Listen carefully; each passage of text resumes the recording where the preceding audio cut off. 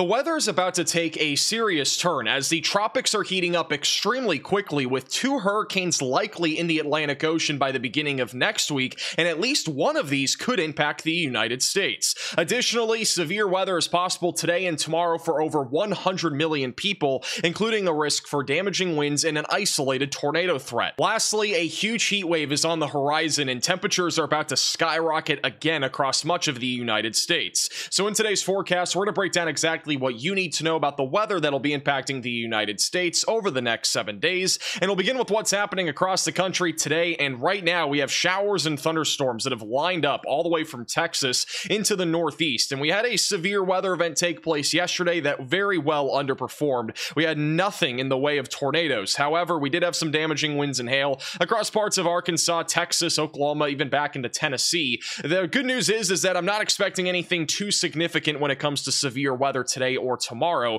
Unfortunately, though, we do have a low pressure system that is going to continue to spew the potential for at least isolated severe weather today and tomorrow for over 100 million people, and we'll talk more about that here in a moment. The other nice thing that's coming out of this, though, is the amount of rainfall that is coming out of it. We have a lot of drought right now across the Ohio Valley and even back into the lower Mississippi River Valley, so this is going to help the drought situation substantially. Anywhere off to the north and west of this low pressure system, it is extremely quiet right now. We have nothing going on along the west coast and even across the Midwest and the northern plains. Things are quiet for the time being, and I really do not anticipate that changing much over the next few days. Now, you know it's serious when I'm talking about the tropics only about a minute into the video, because we actually have 3 different areas that we are keeping an eye on right now in the Atlantic Ocean, one of which is Hurricane Gabrielle. Good news is that this is moving away from the United States, but if you're over in the Azores Islands or have interest there will be a potential for tropical storm to hurricane impacts as we go into tomorrow and as well as Friday. But this is really the big talk right now. We got 2 areas of development in the western Atlantic Ocean, and it does appear as if at least one of these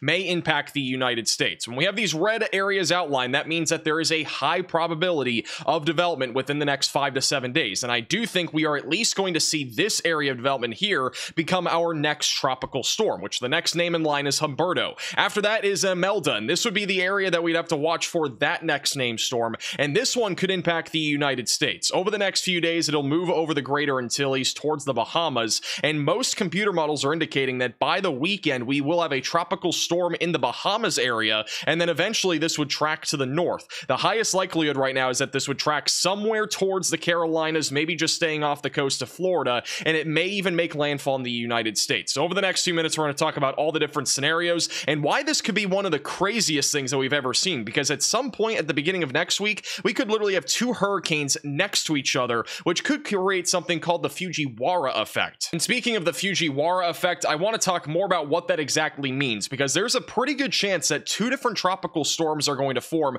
within a few hundred miles of each other. So let's talk more about what that actually is. So as we go into Friday and into Saturday, the European model is currently hinting that a hurricane, and potentially even a major hurricane, will form off to the north of the Lesser Antilles. This is going to be Saturday night. Over here, just off the coast of Florida, is where we may have a tropical storm developing, which is that other red area of interest, and right now that area of interest is over Puerto Rico, which on infrared imagery does not look very impressive. This is going to take a few days to develop. So I do think our next named storm will likely be this disturbance, which will be far away from the United States. As we go into Sunday into Monday, look how close this tropical storm gets over near Florida and the Carolinas. This is very, very, very close to actually impacting the country. If not, it could even impact the East Coast. This right here is a very intense hurricane off to the north of Puerto Rico. Now you'll notice the distance between these 2 storms is very, very small. So by the time we go into Tuesday into Wednesday, the European model kind of goes a little crazy and almost has 2 different hurricanes here merge into one. And this is what we kind of call the Fujiwara effect, which is when 2 low pressure systems try to combine into one.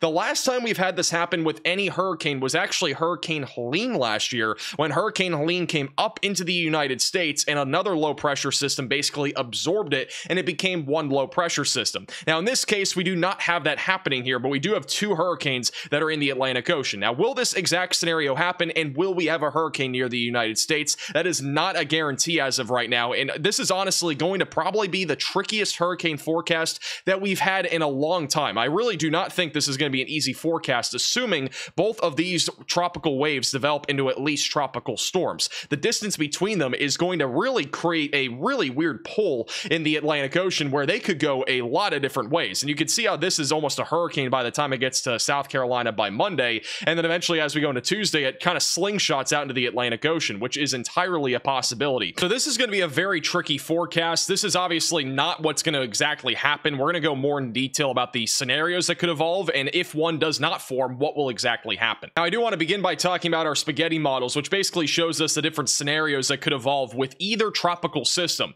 Now, this is not a slam dunk forecast where both of them are going to develop. One of them may not develop, and there's different things that could happen based off that. First off, I do think the eastern tropical wave, which is off to the east of the Lesser Antilles, will likely become our next tropical storm, and almost undoubtedly a hurricane just to the south of Bermuda. Now, from there, it will likely continue to track to the north and northwest, and then eventually turn out to sea. But this is the other kicker. It's going to be this disturbance right here. If we do end up seeing the tropical wave that is currently over Puerto Rico form, which I would say right now has about a 70% chance of at least becoming a tropical storm, but a hurricane is a little bit less likely with this disturbance, there is a possibility that we could have some impacts towards the United States. Now, the European ensemble members here, which is again all the different plotted models, kind of show a split between it being more of a fish storm or being more of something that we need to watch for near Florida or even back over near the Carolinas. Nonetheless, it's going to be hard to pinpoint what's exactly going to happen with either tropical wave until they form. This one is much closer to becoming a tropical system than this one. This is just a couple of thunderstorms right now. So the center of circulation could change very easily as it forms and as it moves to the northwest, which is why right now this is a very tricky tropical wave to forecast, but we definitely need to keep an eye on this if you're along the east coast of the United States. We are going to have daily forecasts talking all about this, assuming things continue to change and assuming that we actually have a problem on our hands in the United States, because this right here could be our first legit tropical storm or hurricane threat in the United States this year. And this is our latest run from the European ensemble members, just giving you an idea of all the different scenarios that could evolve with both tropical waves. And all this green basically are different areas of circulations with all sorts of models that are plotted onto this. So again, there is a wide variety of scenarios that could evolve.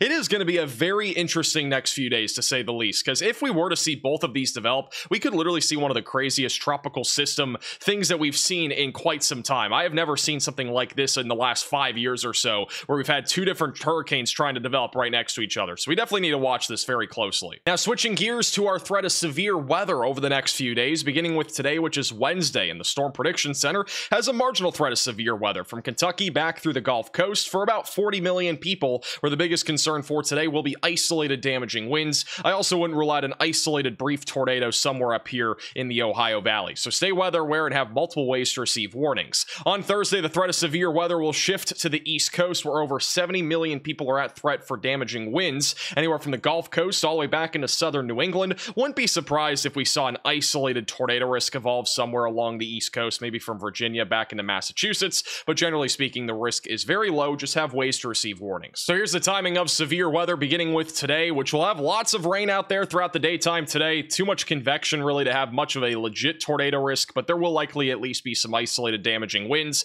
Peak severe weather threat here across the Ohio Valley will be between 3 and 7 o'clock. By 9 to 10 o'clock tonight, we're really kind of done with the severe weather aspect of things, and a lot of rain will continue, which will help the drought situation. And then by tomorrow afternoon, things are drying out across the Midwest, but some pop-up showers and isolated rumbles of thunder will be possible from Indiana all the way back over into Georgia. Back along the East Coast as we go into Thursday, some isolated damaging winds and maybe a little bit of sporadic change-sized hail is possible throughout the afternoon. Wouldn't rule out a brief tornado risk somewhere back up in the Northeast, maybe even something near the Appalachian Mountains, but really nothing too crazy to write home about with tomorrow's threat of severe weather. And then back over in the Southeast, we got one round of storms today, which will be mainly a wind threat across Mississippi and Louisiana. Might even see a small slight risk of severe weather introduced for a more localized area of higher damaging wind potential. And then as we go into Thursday, there will be some scattered showers and thunderstorms across Alabama, Florida, and Georgia, with again isolated wind being the main concern. Now, I know a lot of you are enjoying the nice cooler weather that has been rolling in behind this big storm system, with a little cold front moving across the southern plains and the Ohio Valley.